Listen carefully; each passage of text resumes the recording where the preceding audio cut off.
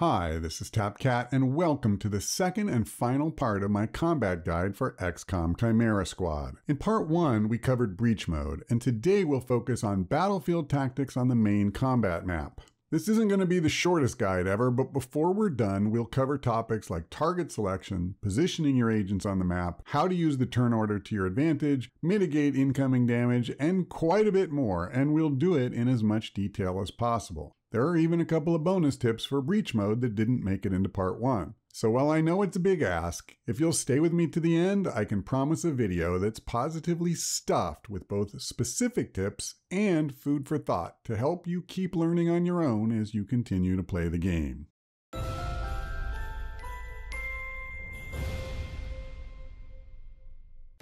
Your agents run to nearby cover immediately following Breach Mode. The spots they choose are outside of your control, and while they're usually okay, you should definitely take stock of the situation and decide which members of the team need to prioritize moving to a better position as part of their first turn. There's a lot to take in at the start of an encounter, and we just want to make sure you're not starting off too exposed to easy flanking shots or anything like that. We'll talk a lot more about positioning in a few minutes, but we need to cover some other ground first. Combat is still turn-based, but now the turns for each combatant interleave, and there's no longer a discrete turn for the player followed by a turn for the enemy. Each agent and alien will be assigned a spot in the turn order, and for the most part that will be locked in. Now, this makes the turn more rigid in some ways because it's no longer possible to cycle through our squad to decide who should go first, see how that action turns out, and so on. At the same time, the new system also opens up new decision-making space. When prioritizing enemies, it isn't just a case of who seems to be the most dangerous taken on its own terms, but which one is coming up in the turn order, especially if they're close enough to take a flanking shot. While the developers didn't give us the raw firepower to mow down all comers before they can take a shot, they did supply us with tools to play with the turn order and turn it to our advantage. The medic terminal has one ability that can push an enemy down in the turn order, and another that grants any one ally a single action immediately. Similarly, Shelter can also push an enemy down in the turn order. Used at the right time, these abilities can be literal lifesavers. There's also Team Up, a free action letting you move any agent you choose up in the turn order so that they go next. This can only be done one time each mission, but it's available to every agent and can be very powerful when you really need something extra to help turn the tide. So the turn order can and should be manipulated, just as you should also use it as an important factor to prioritize targets. And speaking of targets, this is probably a good time to draw a bead on them. If there's one area where Chimera Squad demands thought, it's target selection. Among the factors you'll need to weigh are each enemy's ability to take quality shots, or even flank you, raw damage potential with their best shot, special abilities that will play havoc with your plans, and turn order. Every one of these factors and more are important, and your level of firepower makes it feel as though you're trying to chop down a redwood with a butter knife. So you really have to prioritize who to go after first. While it's not possible to offer a detailed breakdown of every possible situation or combination of enemies, let's at least cover some broad guidelines. Setting aside turn order for the moment, enemies who disrupt one or more agents' ability to act are usually more of a problem than one who simply shoots a weapon and does damage. A few examples. A Purifier can set most of the squad on fire, which keeps them from using their abilities. A Dominator can mind control an agent so that they are not only unavailable to you, but will actively attack your other agents. An Acolyte can levitate an agent so that they're completely unable to act. Enemies who disable weapons and force you to waste an action reloading can also be an issue, but even that is still situational. If your sectoid Verge is using psionics every turn, and Cherub is throwing up shields and bashing heads in melee, then it isn't necessarily a high priority to stop some hitman from draining their gun's ammo. On the other hand, when a Purifier sets half your squad on fire, that keeps them from using any of their abilities that we could have used to heal damage or mitigate it. He isn't just dealing damage, he's making us less effective in virtually every way, and making the shots his friends land much more telling than they would have been.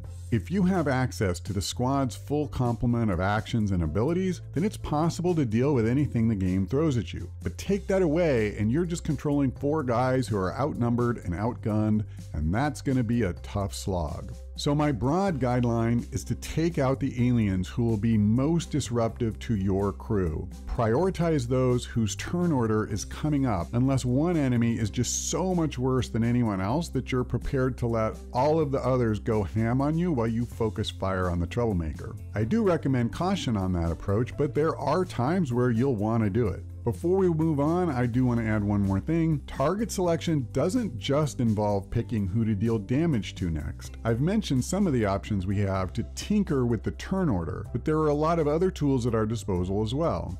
When it comes to an enemy who's coming up next in the turn order, for example, it's often the case that its health is too high to take it out with one shot, but allowing it to have its way with you is about as appealing as being packed into an elevator with a large group of hyper-flatulent mutons. Thankfully, we have a number of tools at our fingertips that can help when we need to finesse an enemy that we don't have the raw firepower to put down just yet. So let's talk about that next.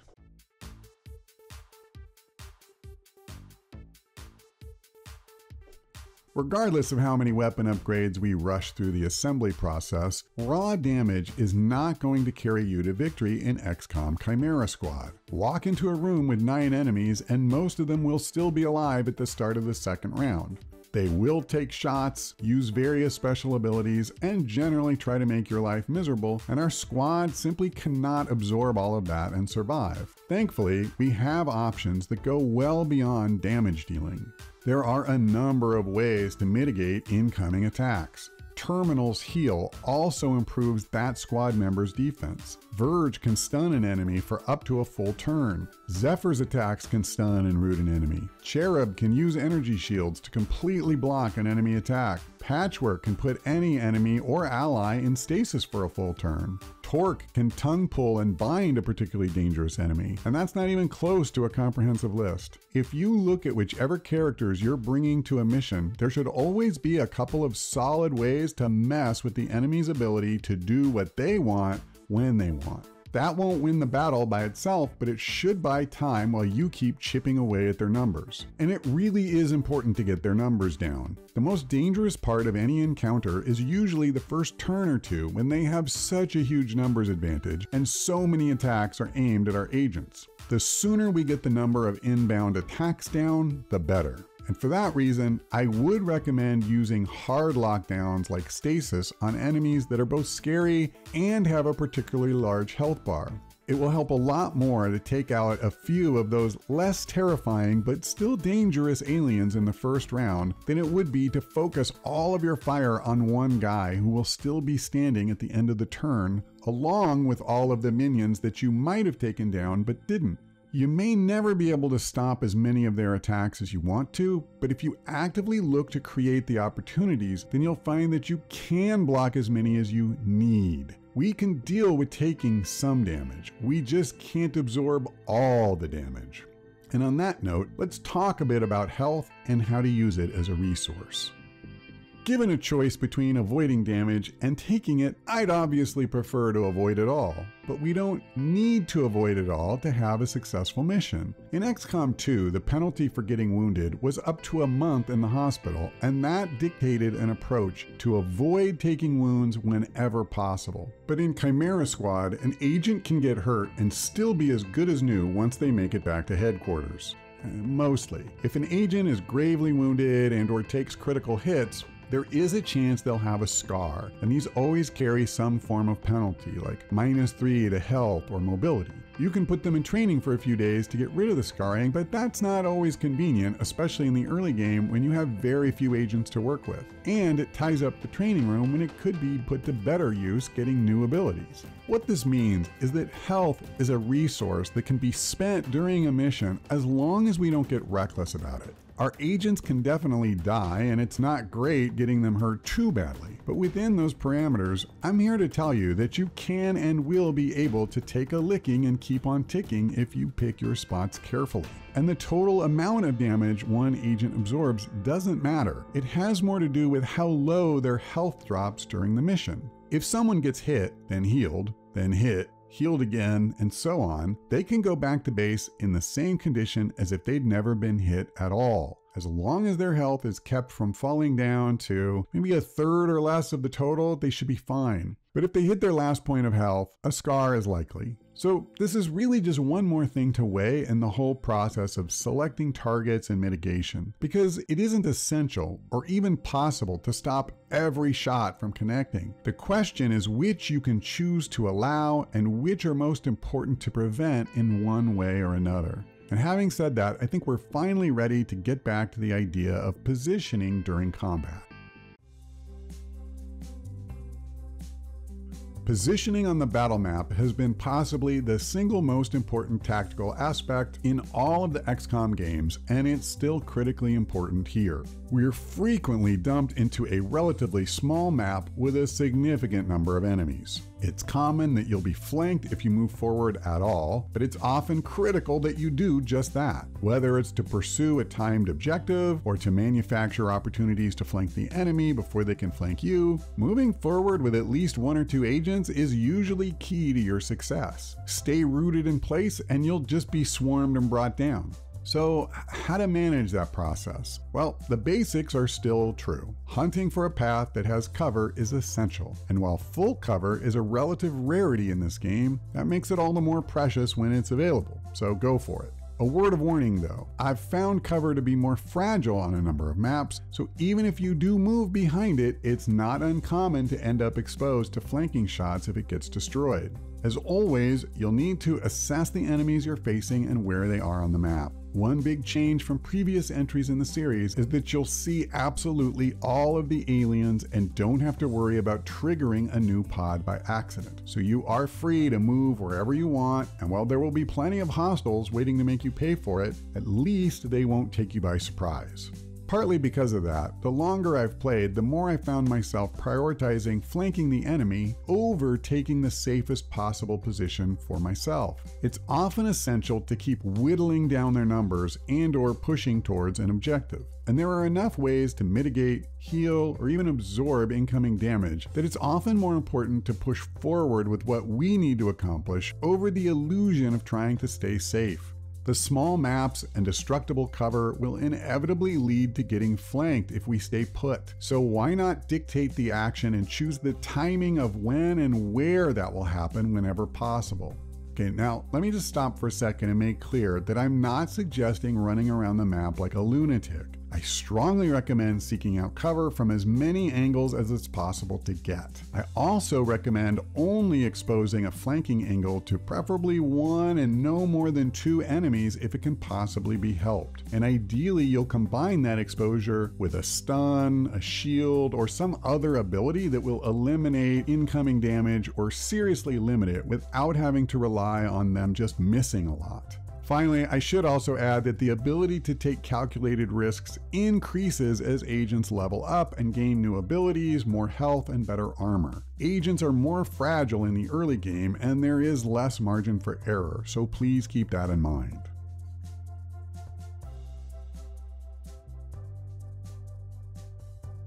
We're almost done talking about combat, but there are a couple of other things to go over. First, with all the juggling of priorities that this game requires, being efficient in how we use actions is a critical skill. With each agent getting just 2 actions per turn, how can we get the most out of them? How badly does your medic need to move? Can she heal and then shoot to finish off an enemy who's about to attack? Better still, can she use her melee stun attack to both finish him off and move to a better position in the process? If there's nothing an agent really needs to do before firing, check their ammo. If they're down even 1 round, then reload before firing. It could make the difference later in the encounter between running out when you can't afford to reload or not. Another thing to keep in mind is that using items is always a free action. You can use a grenade to destroy an enemy's cover or heal yourself with a medikit and still take a full turn afterwards. Little efficiencies like this can add up over the course of a mission, and if things are tight, they could make a difference between winning or failing. Speaking of subdue, this is an easy ability to overlook, but when an enemy is down to their last couple of health, it's a great way to get a guaranteed hit, save ammunition, and get a capture rather than a kill. It's well worth remembering this as an option. And finally, let's briefly touch on enemy reinforcements. I mentioned earlier that you'll see all of the enemies on the map, and that's true, but some missions do feature enemy reinforcements. There's typically 1 to 3 entrances marked with a skull icon, and it's possible to overwatch those locations. But just be aware that they may or may not use any one of those entrances in any given round. Also, keep in mind that while the reinforcements may seem endless, it is possible to outlast them if you stay and fight for long enough. That said, you're often better off just going to the extraction point if there is one, or doing whatever it takes to simply end the mission rather than engage in round after round of pointless fighting. As promised, there are a couple of tips that didn't make it into part 1 of my combat guide where I focused on breach mode, so let's talk about those now. First, when selecting an entry point, you'll see that it's possible to adjust the turn order of your squad by clicking on the arrows next to each entry point, and that offers extra flexibility in planning the breach. Also, if there is a breach ability that you want to use and you missed it for whatever reason when the agent was first added to the breach point, you can click on the character portrait and select it that way. And this process can be a little finicky. The smoke bomb can apparently only be used by the second person in a breach point, and the first person through a particular entrance generally can't use any ability or item at all. Alright, if you've stayed with me this long and found the video helpful and or interesting, then please give it a like to help convince YouTube's computers that other people might want to watch it too. It really does help. And if you're not already subscribed to the channel, you might want to do that, as I will continue to cover XCOM for quite some time. That's all for now. Thanks for watching. I hope we see you next time.